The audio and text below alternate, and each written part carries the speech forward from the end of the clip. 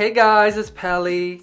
Welcome back to Fash Life, the series that keeps you updated on everything fashion. In this video, we will go over Couture Week, Linda Evangelista recent interview, and remembering Manfred Thierry Mugler. Let's begin. When one fashion week ends, another one begins. This week was all about haute couture. Let's go over some of them right now. Chanel by Virginie Viard.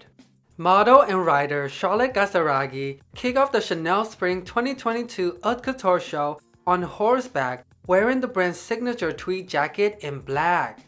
Described as fresh and feminine and between fantasy and reality, the collection takes inspiration in constructivist artwork. A series of pantsuits opened the show, followed by the brand's famous tweed jackets and coats, then of course the dresses that are clearly by Virginie Viard. While it's nothing we haven't seen from Chanel, the collection focuses a lot on lightness. There's high slits, lace and sheer materials, as well as feather detailing that is on trend. Besides that, there's really nothing to discuss. Even the jarring black eye makeup couldn't make this show any less forgettable. Jean Paul Gaultier by Glenn Mortens. The Diesel and Y project director celebrate JPG by embracing the brand's code. There were Gaultier-esque 90s prints and tulle dresses. Martin also featured these lacing looks that can be traced back to the 2000s. It also can't be a Jean Paul Gaultier show without some sort of waist-snatching bodice. While there were a lot of references, Martin's own identity can be felt throughout the entire presentation. The designer cleverly combined his experimental and dramatic nature with the very provocative playfulness of Gaultier. Victor and Rolf. The Victor and Rolf Haute Couture Spring 2022 collection is inspired by the glamorous allure of old Hollywood Dracula movies. According to the brand, the designers are utilizing their work to transform the notion of fear into something positive. The show is defined by the elongated shoulders that seem to be a nod to horror icon Count Orlok. The designer definitely transformed fear into something positive as we see lots of vibrant colors on the runway. All of the looks were perfectly executed as well. The collection gave off this Addams Family meet Beetlejuice vibe, a perfect balance of camp and glamour.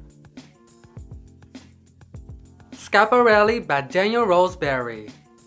Since debuting his first collection in 2019, Daniel Roseberry has really made Schiaparelli the one fashion house to watch when it comes to couture. The fashion designer is all about surrealism, and this collection is no different. The collection is mostly made out of black, white, and gold looks, with the designer stating that it wasn't so much a return to basics as it was a move towards the elemental. Space and priestess motif can be seen throughout the whole show, as well as the brand's signature vintage motifs.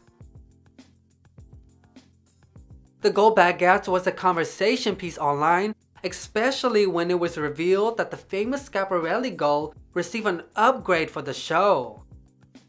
The collection ends with top model Adele Cat in a black ensemble featuring comb bra swirl that connects to the train of the dress.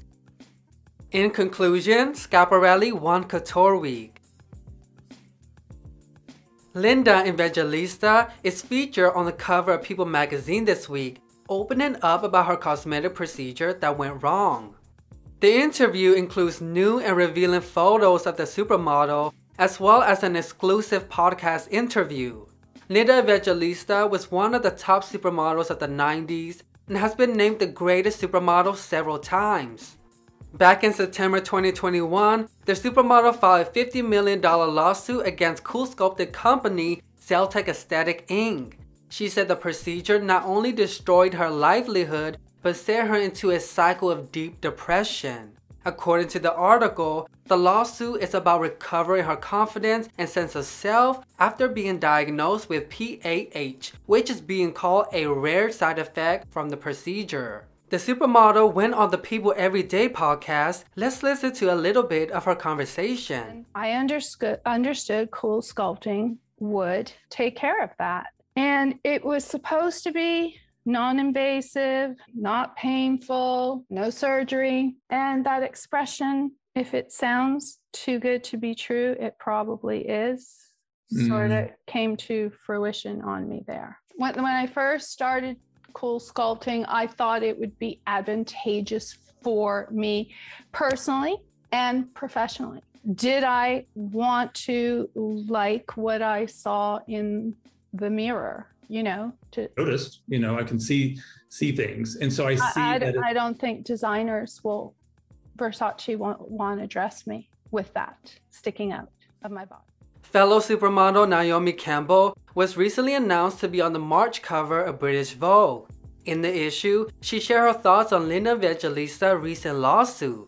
Naomi said, "She's a strong woman and I think she's very brave. It takes a lot of courage to come out and speak her truth. I stand by her absolutely."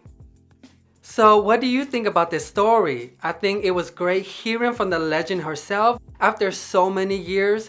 It must not be easy going through something like this. She still looks like the supermodel she is, and I hope the lawsuit ends in her favor. Now it's time for our fashion moments of the week. The nomination for the Oscar was announced this week and received a lot of mixed reaction.